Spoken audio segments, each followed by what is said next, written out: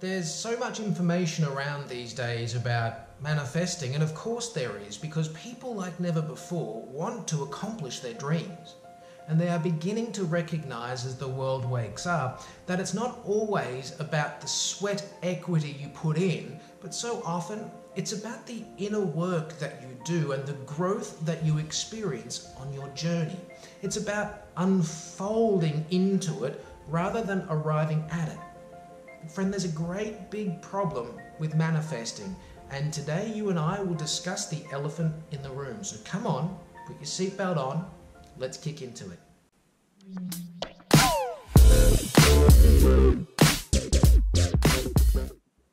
Hello, you glorious soul. Welcome to Elevate. I'm Ben. I'm here every day, and boy, am I thankful for you. I love talking about spirituality, the universe, and principles around living your best life. You'll find it all here, friend.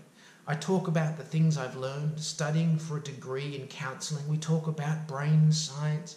We talk about manifesting and living in your very finest life. So please make sure that you're subscribed, reach out, say hi. Let's connect.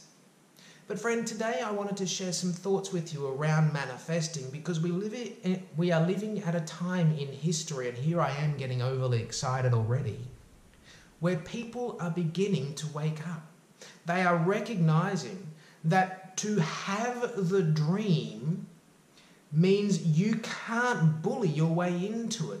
You know, 50 years ago, 30 years ago, 20 years ago, the corporate scene was one that embraced the energy of bullying. If you want to get to the top, you're going to have to climb the ladder. What that means is there will be heads that you stand on as you climb up that ladder. What people fail to recognize is you pass those very same heads that you have trampled on your way back down the ladder, because inevitably it will come. Life is about seasons. And seasons come to do one thing. They come to display themselves and then pass. So often when you read ancient scriptures and things, you read with the prefix that says, and it came to pass that such and such. That's the story of our life. Things come to our life not to destroy us or not to make us greater than anybody else. They come to pass. The very act of doing that means that there is a deposit left within us. It is the amassing of these deposits. It is the focusing on the expansion of these deposits. It's nurturing these deposits, the lessons that the seasons bring, that equips us to move forward. The issue is that so many people are addicted to manifesting. Manifesting is fabulous, it works, it is real, and you can have anything you want. But very often I talk to people and they say, I'm manifesting this, I'm manifesting that, I've been manifesting this for 6 weeks. 3 years ago I decided I'm going to start manifesting that, and I say to them, how's that going for you? And inevitably, it hasn't happened. Many people in that pool recognize that it's a journey of inner work, but they are focused solely on the manifestation. Manifesting is exciting. I get it, friend. Believe me, I get it.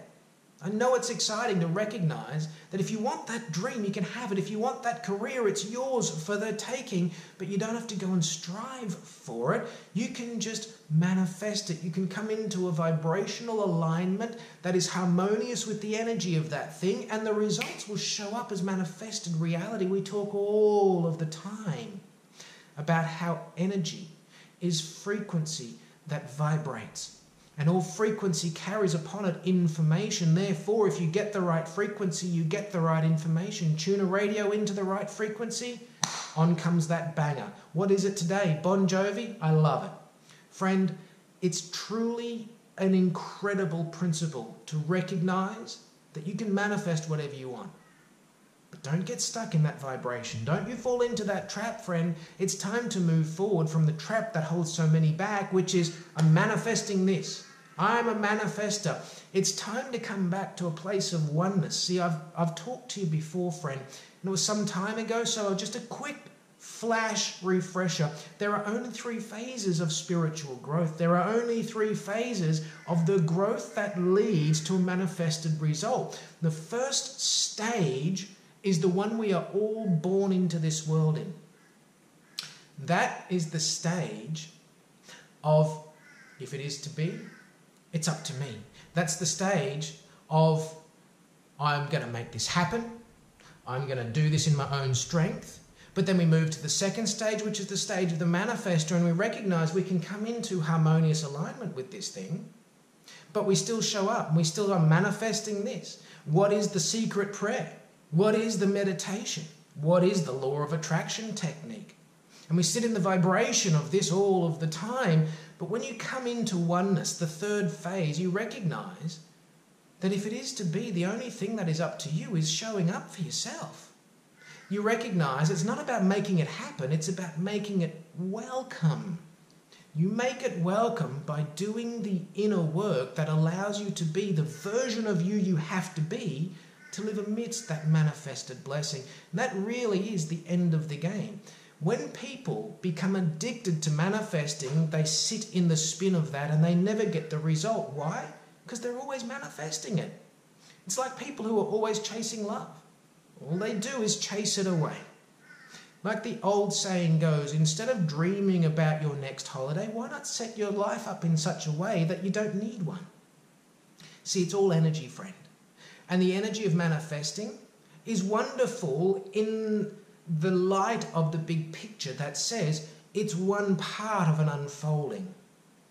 If you get stuck in the energy of manifesting, you get stuck in the part where your wheels are spinning. You get stuck in the energy that holds you in this perpetual motion of nothing happening. Return to oneness and recognize that what is for you is not going to go past you. Who is for you will not miss you if you show up for yourself and do your inner work. All of the promises inside of your heart, the dreams that are unfulfilled, they will not go to somebody else if you just show up every day. Do your best to be your best. Live your life well. Be good to yourself.